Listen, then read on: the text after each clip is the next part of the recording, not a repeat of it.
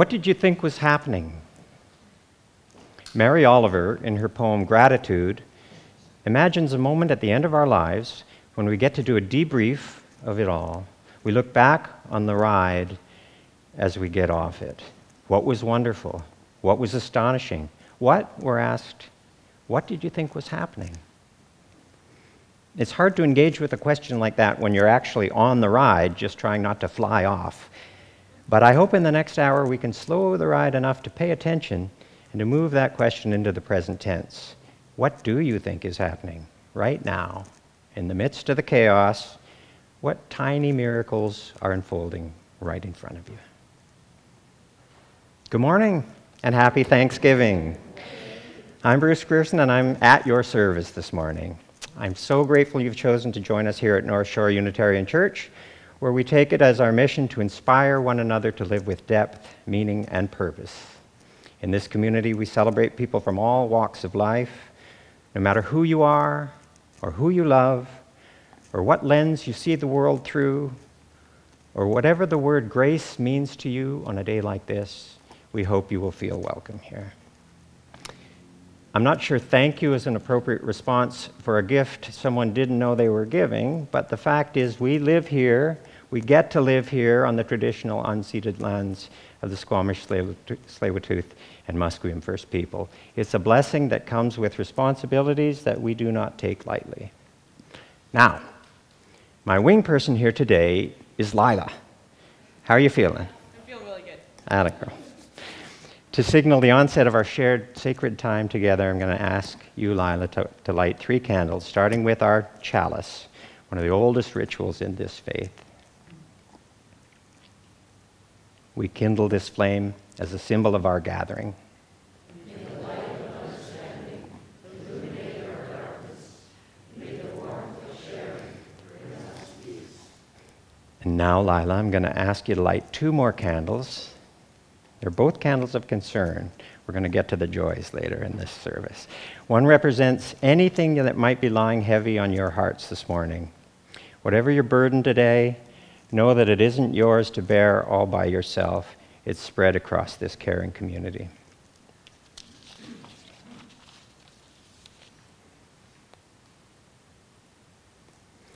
And the final candle is a candle of global concerns. From the escalating climate emergency to Russia's recent nuclear saber rattling, there's no shortage of things to be terrified about. But we UUs believe that there is power in standing together in these moments.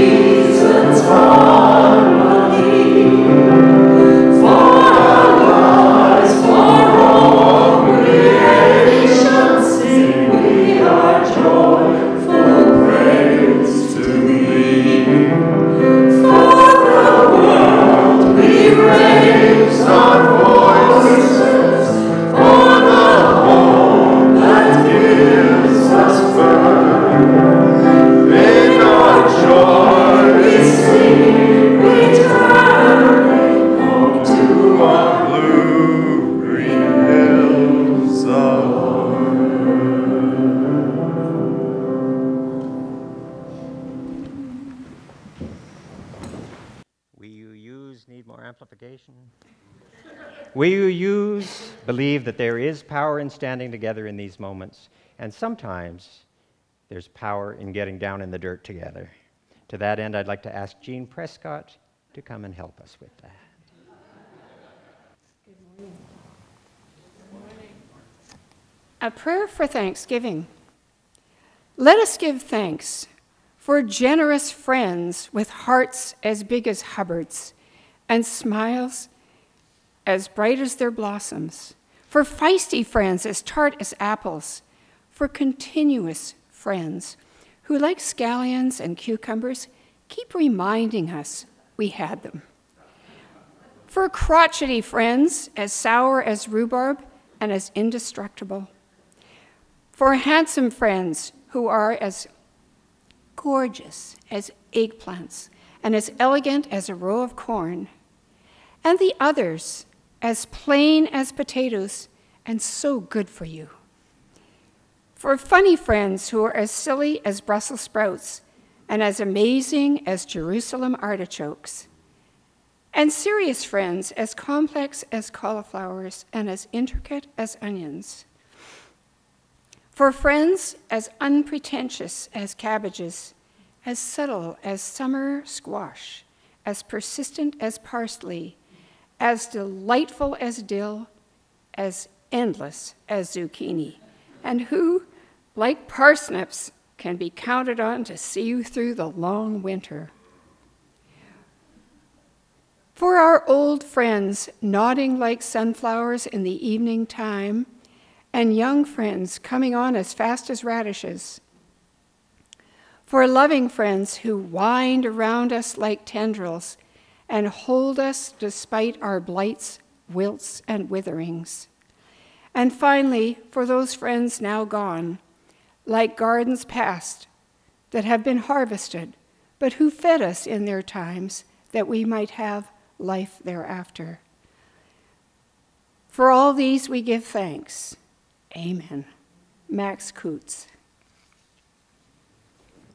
Put my little storytelling hat on. All righty. I'll pop that up there. Thank you.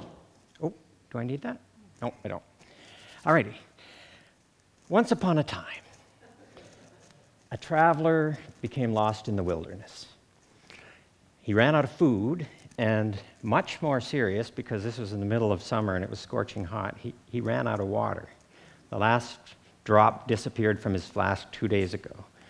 So now this guy, he's beyond thirsty. His throat is closing up, he's starting to get delirious, and he knows that, if I don't find water real soon, I'm done. And then he sees, through a gap in the trees, what looks like a hut. And he's going, is this my mind messing with me, or is this something I can use? And he keeps walking toward it, and as he gets closer, he's thinking, maybe, and he gets right up on it, and he lays a hand on it, solid. That is a hut, yeah man. And he pushes on the door with all the strength that he has left, and it opens. There's nobody inside. Looks like it's been abandoned for years. It has that sort of musty, mousy, smell in it, and he kind of sniffs the air for any hint of anything organic, any hint of life in there, and there's nothing. He determines this is a dead hut. And then he sees something in the back, in the dimness, and he kind of can't believe it. It looks like a pump. It's a pump, a red pump with a red handle, and there's a pipe that's going through the floor, obviously to some sort of underground spring. And now the guy lets out a whoop of joy, and he sort of Paul Bunyan strides over to that pump, and he starts to crank on the handle, but no water comes out. It's just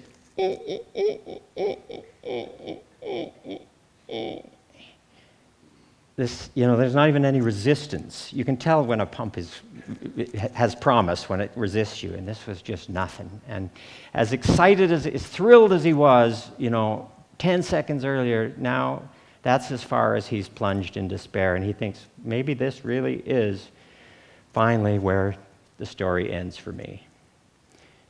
And then he sees something else. Up on a shelf is a bottle of clear liquid, sure looks like water, with a cork in it to stop evaporation. And he grabs it off of the shelf, and whatever it is, looks like water, whatever it is, it's wet, and I'm going to drink it. And he pries the cork out, and he's got it in both hands, sweet nectar of life, and he's about to drink it down, and he sees that there's a note attached to it. And the note says, use this water to prime the pump. And he's going, seriously? The one thing in the world I can count on at this moment, the one thing that is a sure thing, is this drink in my hand, and you're asking me, whoever you are, to pour it into a hole in the ground. On the other hand, and this the one part of him that's not sort of screaming lizard brain at this point, the one part that's still reasoning knows that getting that pump going is the only real solution for him, because if he drinks this, maybe he lives another day or two, but he's got to get that pump going. I mean, he needs more than a drink. He needs a source of water. So he stands there looking at this thing, almost sort of a lover's gaze, and he's shaking. And ice ages come and go as he stands there deliberating what to do with this glass of water. And finally, he tips it into the slot in the top of the pump, and at the same time, he starts to crank on the handle. And this time, it feels different. This time, there's resistance. And from deep in the guts of the thing, he hears a sort of gurgling sound. And out of the spigot comes a very small trickle of water. And this is very exciting. And it's rusty and it's red, but as he keeps pumping, it starts to come more and more, and it starts to run clear. And now it's gushing out of that spigot. And he puts his head underneath, and he drinks, and he lets it run over his face. And now he's guffing and hacking, and he's laughing because he knows that he's going to live. And he takes his flask and he fills it up right to the top for the journey ahead. He's still lost, but now, now he's got the strength to kind of think clearly, and he can MacGyver his way out of this situation, he's pretty sure. And he's feeling so much better, and he picks up his pack, and he's about to leave the hut, and he remembers the priming bottle. I'm going to fill that up again for the next poor schlub who's in my position, and he takes it, and he fills it, and he stoppers it up. And then he can't resist at the last minute adding his own 2 cents to that note. And there's a little golf pencil there. I guess whoever made the note for him, he's going to add something to it. And he writes down on the bottom of the note, "Believe me, it works." Now, I'm going to ruin this story by explaining it. Well, not explaining it. I'm going to apply it. And I think you know where I'm going. This is the story of us. And that cabin in the woods is this. We stumbled in here in pretty bad shape, some of us years ago, some of us decades ago. And what we found in here changed us. I want to say, in a few cases, it saved our lives, because that's what it feels like. And that little grace note in the story about adding the little bit at the end. How many of us, when we see somebody new come to the door of this place, and they're sort of standing in the doorway, they don't quite know whether to take that next step, and they're thinking, maybe, I don't know about this place, maybe there's a baseball game on, I think we want to grab them by the lapels and say, "You found us, come in, welcome, welcome. There is something here for you. Trust us on that. Trust this last chance saloon in the middle of nowhere. Trust that even though you can't see it, there's a reservoir under the floor. And the pump works because people have been priming it for 55 years. It's not a bottle of water you're going to find here, my thirsty traveler friend. It's a percolator of coffee. It's coffee. And it's the source of water.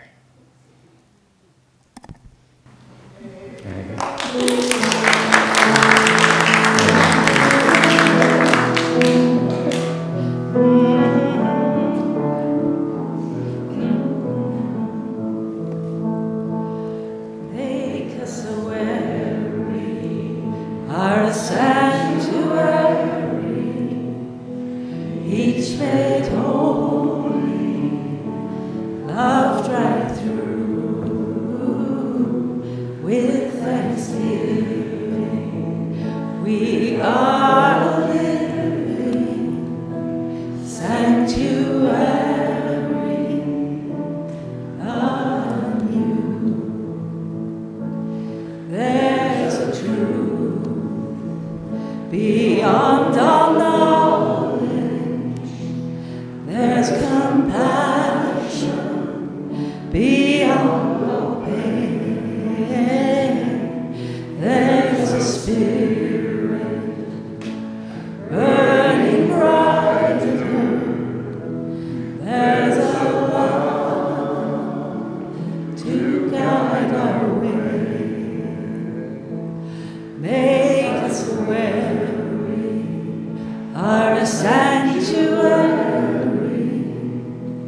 each made holy, loved right through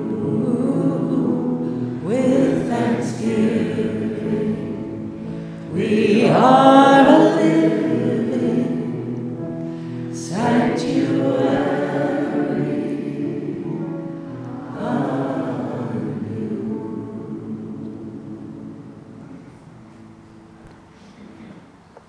So today we're talking about Thanksgiving, about gratitude, and it's a fascinating subject to dig into.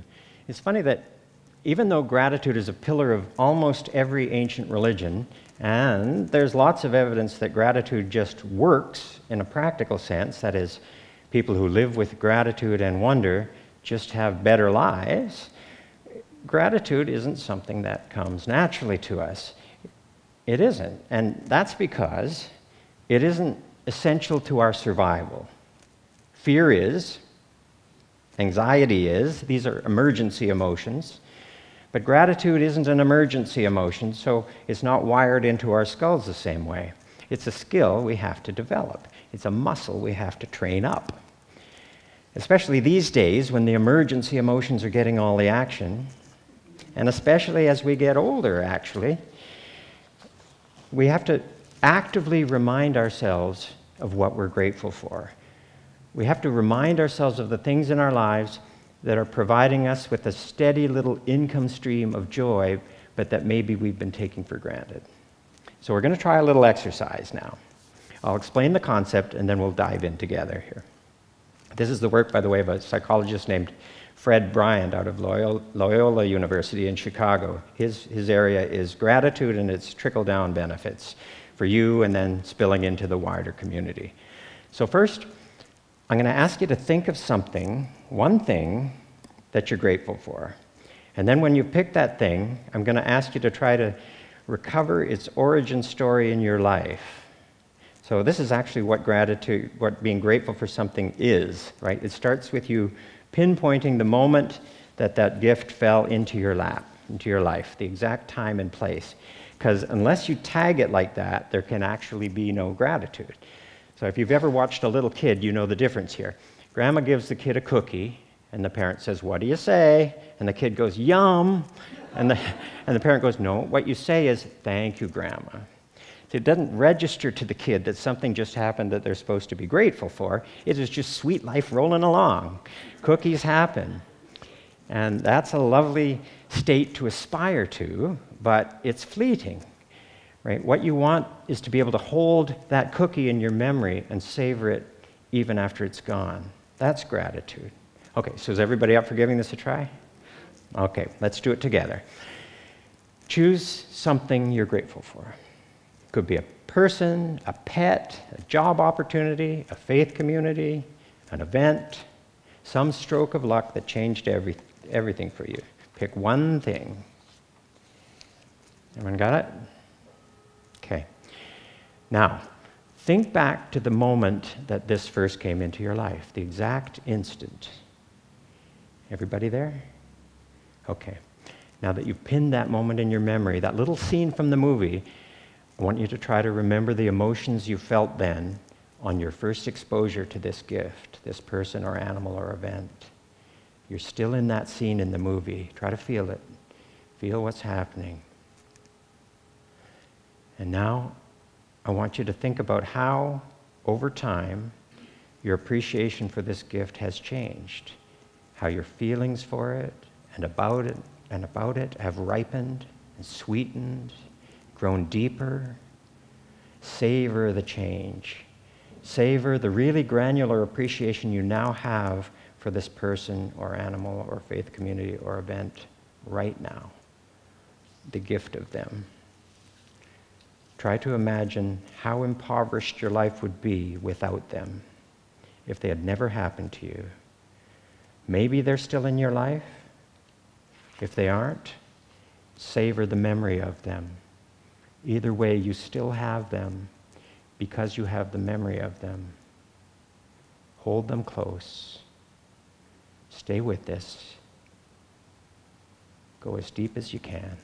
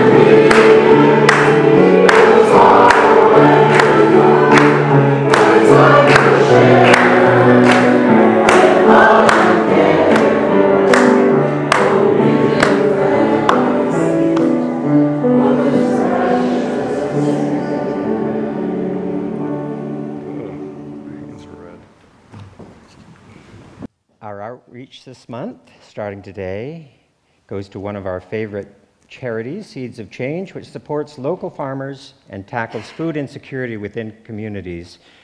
Please give as generously as you are able. Would the ushers please come forward?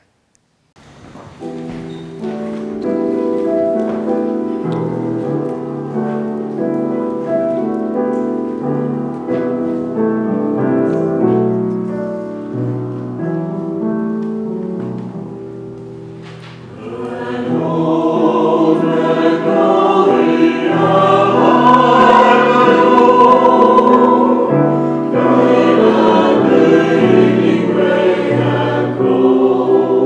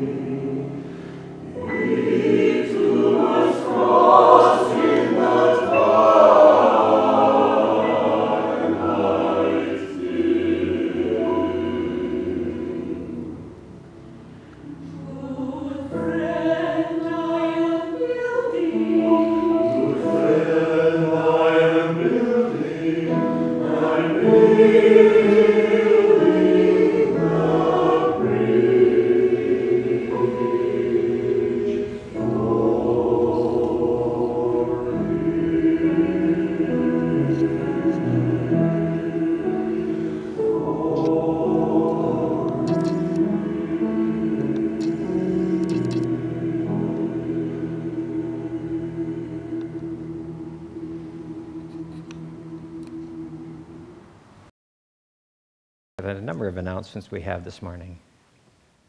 Yes, we have some marvelous things coming up. One is the talent show, which will be on Saturday, October 21st at 4:30 p.m. So the talent show will happen first. It's light, so you can all get here. And the appropriate response is, yes, Alison, we'll be there. So tell me again, when is it? October at... Yes, and we have an amazing lineup of performers, including our youth here, who are absolutely amazing, and just, it's going to be wonderful. I think that's everything. We also have a guitar group that's going to be starting up, and Paul will do a quick announcement about that. Thank you, Paul. You need to be at the mic for people who can't. Okay. I was practicing this. On that note, as you know, there's a lot of musical activities going on here, and this is just one more of those. But, you know, when I look around and I see people in this congregation, there are people of a certain age, I mean, by and large, you know, my generation, sort of. And I think about the phases of my life and the musical things that have accompanied those phases. You know, what happened during adolescence and young adulthood and divorce and all the rest of it, you know, and problems along the way. What songs was I listening to? And those songs are the things that come out, you know, at those times when I'm brooding about these issues. But anyways, this generation has grown up with guitar songs. So we'd like to have a group that meets once a week and to do 50% playing, perhaps 50% talking, and just discussing music from our generation. You know, we can play recordings, we can try new things, we can jam. You know, but we're not going to sing Kumbaya and Blown in the Wind necessarily. We're going to sing better stuff than that. So please come on down and check it out. I'm planning at this point on 1 hour, Wednesday afternoons, say 6 to 7, or possibly Thursday, 6 to 7. But Thursday interferes with the choir to some extent. But we'll see if we can work around that. Keep your eyes on the e-bulletin. And if you like to sing or play an instrument and you want some accompaniment, I can accompany on guitar, or we probably will have a pianist as well. And so the talent show is a good place to show your chops. So anyways, keep your eyes on the bulletin, and I'll see you Wednesday or Thursday of a week from this week, this coming Wednesday. Wow, Paul. I can't play the guitar to save my life, but I want a piece of that in.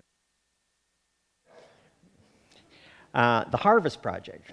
If you've brought any last-minute donations for a Thanksgiving hamper, you've seen that we have a big box out in the foyer there. Please leave it there in the bin. If you have a granola bar in your purse or your bag or your pocket, leave it there on the way out. The hamper will be distributed this week. Also, the Heart, Mind, Spirit team is reforming. A lot of teams are reforming around here these days. The purpose of the HMS team is to provide spiritual growth opportunities for adults with programs that deepen our heart connections and inspire actions in the service of life. If you're interested in being on the team or even chairing it, says Marga, please contact Marga Hanna or another member of the board. And finally, just a reminder, if you have a joy or concern you'd like shared from the pulpit in this space at this time, there are two ways to submit it. You can email it to Janie at the church office, or you can write it in the book. It used to be an iPad out there, now it's a physical book. And you know, write it in there, and we will speak it. And under the category of joy, Yasha Ramsey and Gord Ladder celebrate 43 years together today.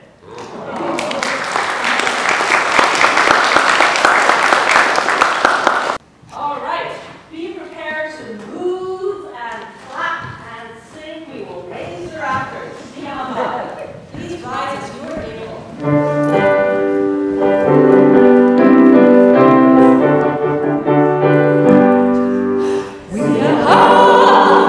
Cucca del cuenco, sí, cucca del cuenco.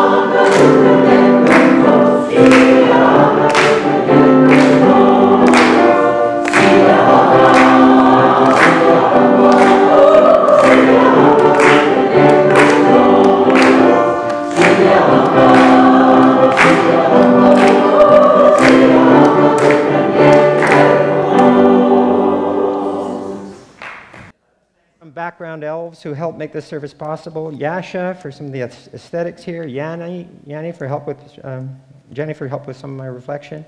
And all the other service associates for keeping this lay-led experiment chugging forward into a future that we're kind of making up together.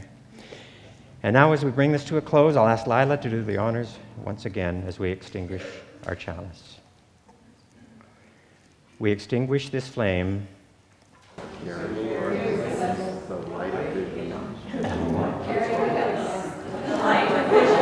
Okay, let's do it again. From the top. We extinguish this flame. In lieu of our gathering, carry with us the light of vision and the warmth of hope. The world calls us to live with depth, meaning, and purpose. We go forth with courage and love. So I'm going to ask you again, what did you think was happening? What did you think was happening today in the better part of an hour that we just spent together in this cabin in the woods?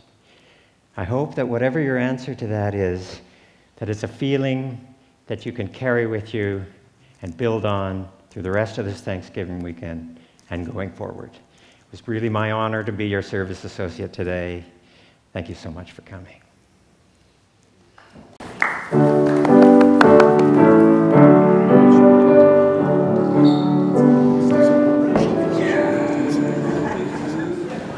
Circle round for freedom, circle round for peace, for all of us in prison, circle